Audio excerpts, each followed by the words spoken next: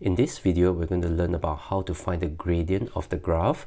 Next, how do you use the gradient and sub into the equation that's given in the instruction. And lastly, if they ask you to find the y-intercept, how do you go about doing it?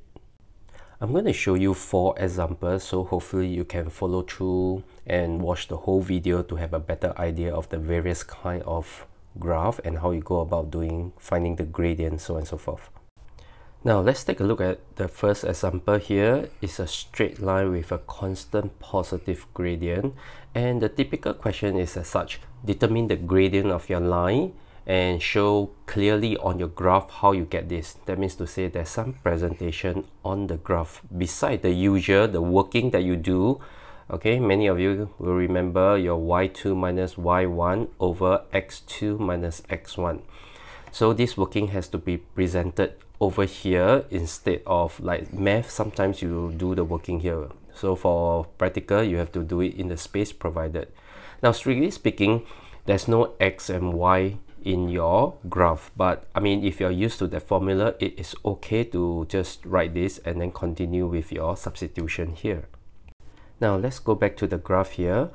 Now in general, you know that the best fit line may not pass through all your existing points, so the best is actually to locate 2 new points on the line.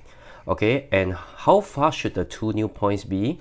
So the general rule is, if you take a look at the graph here, the first point and the last point is over here, and the distance between the first and last point is as such. So half the distance, that will be about this distance, as long as the 2 new points for gradient is about this gap, this distance apart, it should be fine. Next, the points must be easy to read. For example, if I were to choose this point because it's a nice intersection here, so I must put the coordinates here. So if you read the horizontal axis here, it will be 20, and the vertical axis here will be 900. So please do not swap it. All right, so the next point maybe is over here, which is a nice point for me to read, and they are far apart, and the x coordinates will be 630, 3500. Next, there's one last thing that you need to do on your graph for the presentation, and that's to draw the dotted triangle. All these presentations are important so as to let the marker check your coordinates for the gradient. So once they check that's correct, next they'll go to your working here. So you just sub in the value like what you do for math. So y2 will be 3500 minus 900 over 630 minus 20. Now always remember, do not make a mistake here. It's rise over run. So your vertical axis followed by your horizontal axis, because many students make the mistake of swapping the two. So you'll get 2600 over 610. And the least sig fig is 3 sig fig here. So the final answer, you just leave it in 3 sig fig, so 4.26. Now, if you are really unsure, I think in general 2 or 3 sig fig is fine. Now, let's go to the next thing, which is the gradient of the units of the gradient. Now, it is good practice to actually put the gradient, okay, and especially if they ask for it, you definitely have to put. But not to worry, it's actually very simple. If you know that gradient is actually rise over run, so you just take whatever units that's in the rise, which is s square cm, over the units that's on the run, which is cm square. So if you were to simplify, even though you have not seen this units before, it's fine. So the s square still remains there, and the cm here will be cancelled away, so is second square slash cm. Or you can also write s square cm to a power of -1 is the same. So with this, the presentation on the graph paper plus the working here shown here with the correct sig fig and the units, you will get the 2 marks. Now the next thing is, once you get the gradient, usually the next question will ask you to sub the gradient into an equation. Now you may or may not understand the equation, but it doesn't matter, just follow the instruction. For example, in this case, they ask you to find the acceleration of free fall, and this one your theory will help because you know that your acceleration due to free fall is 10 meter per second square. That is the theory that you have learned in class. So here you just follow the instruction 4 pi square over the gradient. Alright, so you just sub in the gradient 4.26, no need to worry about the units or that. So you will get 9.268. So it's about 9.3 meter per second square because okay, this unit is given, or you should know that from your theory is meter per second square, and you know that it's close to 10, so you're on the right track. It's quite safe as long as yours is within the range. Now the last thing that we are going through is the y-intercept. If the question asks you to find the y-intercept, and for this case, because we did not jump the scale, alright, so you can just conveniently read off the y-intercept where the line cuts the vertical axis. So in this case it's 800, so you just write down the value 800. Do not forget the units, which is second square cm. So that's rather straightforward, but the next few examples here you have to pay attention because it depends on whether you jump the scale or not. Now for this second example, okay, it's very similar. The graph, the straight line that you have is here a constant negative gradient. So I've already done up all the things. So the two things you need to take note for gradient is the working with the correct substitution, and you expect that your answer will be negative 2 or 3 sig fig with the correct units. Alright, and another thing is the presentation. Remember, 2 new points on the line, make sure they are far apart, more than half the distance of the first and last point. So write the coordinates clearly with the dotted triangle for them to locate your points. So that will give you the marks for the gradient. Now for this one, once again, just give you an example. This is given to you. Like I said, you may or may not understand this, doesn't matter, just follow the instructions. So this is just manipulation. So g will be minus 4 pi square over the gradient. Now for this case, you will expect, why is there a negative sign? Okay, no need to worry because it's for you to cancel the negative sign of the gradient. So you literally just sub in what you have, and the gradient is actually with a negative sign 0.038. So you end up with your answer is 1038.9. So if I round off to 2 sig fig, because this is already 2 sig fig, so maybe the value will be about 10,000 cm per second square. Now likewise it's the same. This g is your acceleration due to free fall, so this is cm. So if I change it to meter, you know that it's 10 meter per second square, which is what you learn in theory. So you know that you're on the right track. Next, let's talk about the y-intercept.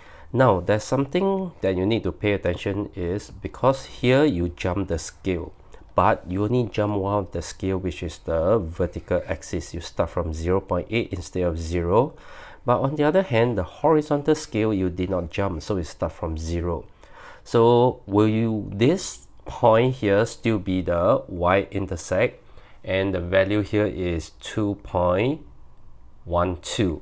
And the answer is yes, indeed this is still y-intercept even though you jump your scale. Now just to give you a better idea, just imagine if you did not jump your scale, this graph actually is supposed to be higher because now if I start from 0 instead of 0.8, so this whole graph actually, if I don't jump scale, it will be higher, and this will still be 2.12. It's the same.